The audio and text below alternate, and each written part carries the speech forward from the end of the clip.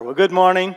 We're glad that you're here, and also to those of you who are watching us online. I'm so proud of the church at Argyle. We are excited about our new parking lot. And we will be smelling asphalt very soon. And the work of replacing our parking lot begins on May the 20th, just a few weeks away. And it's a much-needed improvement. This will say to our community that we care about this place and also keep people safe as they worship here at Argyle. So thank you, and it's your generosity that makes it all possible. A study through the Gospel of Luke, part 96. Our text today is Luke 24:13 through 32, if you want to follow along in your Bible or your electronic device. The Emmaus disciples, Luke 24:13. Now that same day, two of them were on their way to a village called Emmaus, which was about 7 miles from Jerusalem. And together they were discussing everything that had taken place. And while they were discussing and arguing, Jesus himself came near and began to walk along with them. But they were prevented from recognizing him. Then he asked them, "What is this dispute that you're having with each other as you're walking?" And they stopped walking and looked discouraged. The one named Cleopas answered him, "Are you the only visitor in Jerusalem who doesn't know the things that have happened there in these days?" "What things?" he asked them. So they said to him, "The things concerning Jesus of Nazareth, who is a prophet, powerful in action and speech before God and all the people, and how our chief priests and leaders handed him over to be sentenced to death, and they crucified him. But we were hoping that he was the one who was about to redeem Israel. Besides all this, it's the third day since these things happened. Moreover, some women from our group astounded us. They arrived early at the tomb, and when they didn't find his body, they came and reported that they had seen a vision of angels who said he was alive. And some of those who were with us went to the tomb and found it just as the women had said, but they didn't see him." He said to them, "How foolish you are, and how slow to believe all the things the prophets have spoken. Wasn't it necessary for the Messiah to suffer these things and enter into his glory? Then beginning with Moses and all the prophets, he interpreted for them the things concerning himself in all the scriptures. And they came near the village where they were going, and he gave the impression that he was going farther. But they urged him, 'Stay with us, because it's almost evening, and now the day is almost over.' So he went in to stay with them. And it was as he reclined at the table with them that he took the bread, blessed and broke it, and gave it to them. Then their eyes were opened, and they recognized him, but he disappeared from their sight. They said to each other, 'Weren't our hearts burning within us while he was talking with us on the road and explaining the scriptures to us?'" In our study last week, Peter heard the news from the women that the tomb was open and that Jesus was gone. And so Peter ran to the tomb to see for himself. And he looked inside the tomb and he saw the grave clothes. And if grave robbers had taken Jesus, why would they leave the grave clothes? It didn't make sense. So everyone is amazed that Jesus is gone. But for some reason, no one put it all together that everything that is happening is exactly like Jesus said it would happen. Our Christian faith is founded on the scriptures. Everything we need to know about God, everything we need to know about how to live the Christian life is contained in the scriptures. Everything that is happening on that Sunday is exactly what God said would happen. And it was all predicted in the Scriptures hundreds of years before it took place. Jesus is who he claims to be, and he will do everything he said he would do. Verse 13. Now that same day, well, it's Sunday, first day of the week. It's also the very first Easter, and it's late in the day, and the news of the empty tomb is beginning to spread. Friday's long gone, and Sunday is finally here. Now that same day, 2 of them were on their way. There are 12 apostles, but there are many disciples. And these are 2 of Jesus' disciples who are not apostles. Now that same day, 2 of them were on their way to a village called Emmaus, which was about 7 miles from Jerusalem. The 2 disciples are on their way home to Emmaus. Scripture doesn't tell us much about Emmaus, just that it's a community about 7 miles northwest of Jerusalem. These 2 disciples had seen everything that had happened in Jerusalem, and they're trying to figure out what it means. Verse 14. Together they were discussing everything that had taken place. Now, do you remember some of the things that had taken place that week? Jesus had entered Jerusalem as the promised Messiah, as the people laid their coats and palm branches in the road in front of him. That week, Jesus went into the temple and drove out all the moneymakers. That week, Jesus taught in the temple about future events and what we could expect. He had washed the disciples' feet, and then he was arrested, tried, and crucified. Together, they were discussing everything that had taken place. They had seen Jesus die on the cross, and they didn't understand why that had to happen.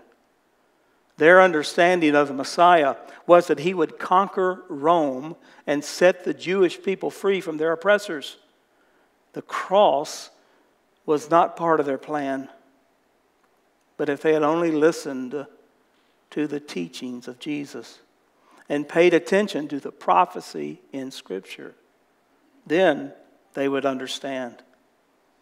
And while they were discussing and arguing, now you can tell these were church people. You know why? They were arguing. Church people like to argue. Now, I don't do social media. You need to pray for me. But I hear that church people love to argue on social media. Is that true? Those of you that have it? I know you don't do that. But when was the last time that you argued your theological view on social media and someone replied, "Oh, okay, now I see it. You were right and I'm wrong"? When's the last time that happened? I'll tell you when. Never. So why do we argue on social media? Verse 15. And while they were discussing and arguing, Jesus himself came near and began to walk along with them. You see, Jesus appeared. He didn't just come walking up. He appeared. Beam me up, Scotty. Jesus was beamed up to the Emmaus road. Now, you would think that would get their attention, but they were too wrapped up in their argument. Verse 16. But they were prevented from recognizing him. Jesus is now in his resurrected, glorified body, but he's still recognizable. And we're not told why they could not recognize him. But I do know this: Jesus was the last person they expected to see. They knew he had been put to death, and they believed someone had stolen his body. Verse 17. Then he asked them, "Why is this dispute that you're having with each other as you're walking?" and they stopped walking and looked discouraged. That question from Jesus blew their mind. It disturbed them so much that they stopped in their tracks. They couldn't believe that this person did not know about everything that had been happening. In verse 18, the one named Cleopas answered him, "Are you the only visitor in Jerusalem who doesn't know the things that have happened there in these days? How is it possible that someone could not have heard this news? It was the talk of the town. Everyone knew except this guy." And the truth is, if anyone knew what was going on, it was Jesus. Verse 19, "What things?" he asked them. Now, I believe this is Jesus' sense of humor. That Jesus enjoyed sharing funny stories with his friends. I just believe that. I think Jesus would be a fan of the skit guys and Sinbad. And we can see some of Jesus' sense of humor in this story. Here's Jesus, who was at the center of everything that had happened in Jerusalem that week. And he messes with these disciples by asking them, "What things?" Jesus told the people over and over and over again exactly what would happen, but they still didn't get it. And apparently no one was listening. And Jesus is so patient with us as he allows us to tell him things that he already knows.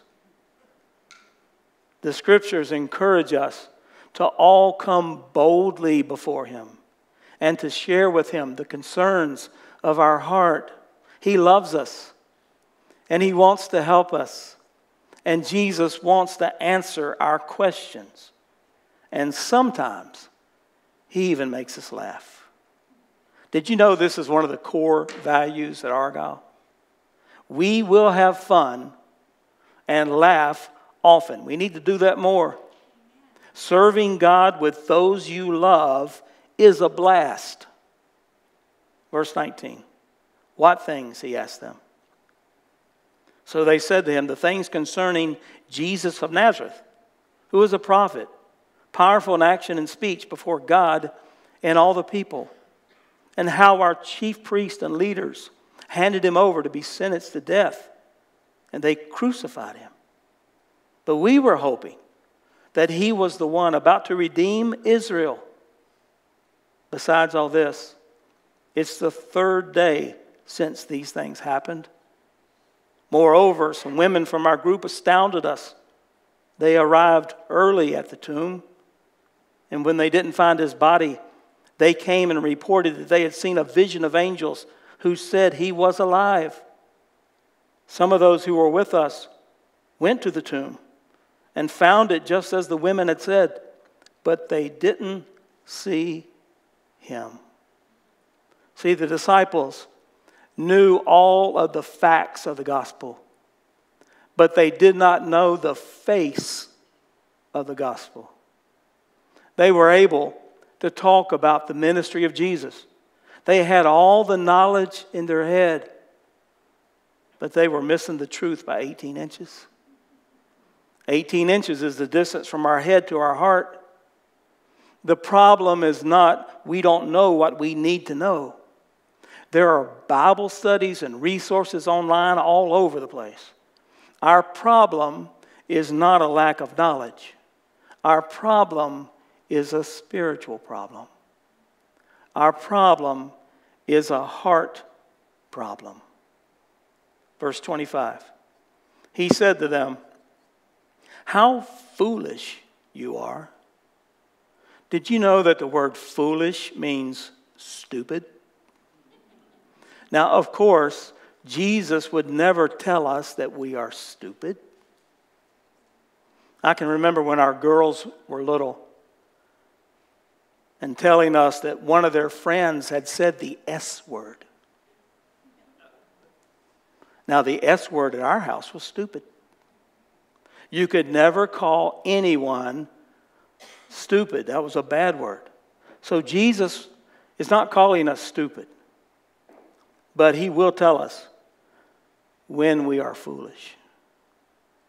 And we're foolish when we refuse to believe the truth. We're foolish when we insist on doing things our way instead of God's way. We're foolish when we refuse to allow the truth to change us from the inside out. He said to them, "How foolish you are, and how slow to believe all that the prophets have spoken." And they refused to believe and refused to understand what the Scripture said about the Messiah. Yes, the Messiah will be the king, but the Messiah must first suffer as a servant. And they did not like that part. Verse 26, Jesus said, "Wasn't it necessary for the Messiah to suffer these things and enter into his glory?" So what is necessary? It was necessary because God said this is how it's going to happen. It's not necessary for all of us to be able to logically explain all the things of God. But it is necessary that we believe the Scripture by faith. Jesus said over and over again, "Have you not read?" And then Jesus begins the greatest Bible study ever taught. Now, some of you think you've been to some good Bible studies, but you've never been to one like this one. Verse 27, "Then beginning with Moses and all the prophets, he interpreted for them the things concerning himself in all the Scriptures." Jesus is telling us that all of the Scriptures are about him. They're not about us. And we cannot properly understand the Scriptures until we understand how the Scriptures connect to the life and to the death and to the resurrection of Jesus. Verse 28, "They came near the village where they were going, and he gave the impression that he was going farther. But they urged him, 'Stay with us, because it's almost evening and now the day is almost over.' So he went in to stay with them." I can remember when visiting Donna's home in Rome, Georgia. Many times when Donna's father would bring home a homeless person with him to their house. And they would eat dinner with the family. And then they'd spend the night at the house. And he did that all the time. Am I lying, baby? These disciples also took a stranger into their home. Verse 30, "It was as he reclined at the table with them that he took the bread, blessed and broke it, and gave it to them. And then their eyes were opened, and they recognized him. But he disappeared from their sight." And we're not told how their eyes were opened. Maybe when they heard him pray, they recognized that prayer that they had heard so many times. Maybe they saw the nail scars in his hands. All we know for sure is that their eyes were opened. And not only did they recognize Jesus, but for the first time they understood the gospel. That Jesus came to be our Savior. That Jesus died on the cross for our sin. And he rose again from the dead. And as soon as they recognized Jesus, he beamed up to somewhere else. Did you know Scripture teaches that in eternity, we will have a body like the resurrected Jesus? You know what that means? That means we can do some beaming up too. And that's going to be awesome. Verse 32. They said to each other, "Weren't our hearts burning within us while he was talking with us on the road and explaining the Scriptures to us. Instead of being blown away by Jesus' beaming up ability, they were blown away by the truth and the power of the Word of God. And that's what the truth does. It will burn in our heart. And the truth brings real life change through Jesus from the inside out. You say you know the truth will change you. So what's our bottom line today? These two disciples had the story all messed up. We need to get the story right. So what has Jesus taught us? The facts must be first. And then our faith. And our feelings last. The facts are the truth of the inspired Word of God. Our faith must be founded on those facts. And then our feelings, our personal experiences, must be based on the facts of Scripture and our faith in God. So today, just like these two disciples did, will you open your eyes and open your heart to the facts, to the truth of Scripture? And Scripture tells us that today, Jesus is alive. Let's pray.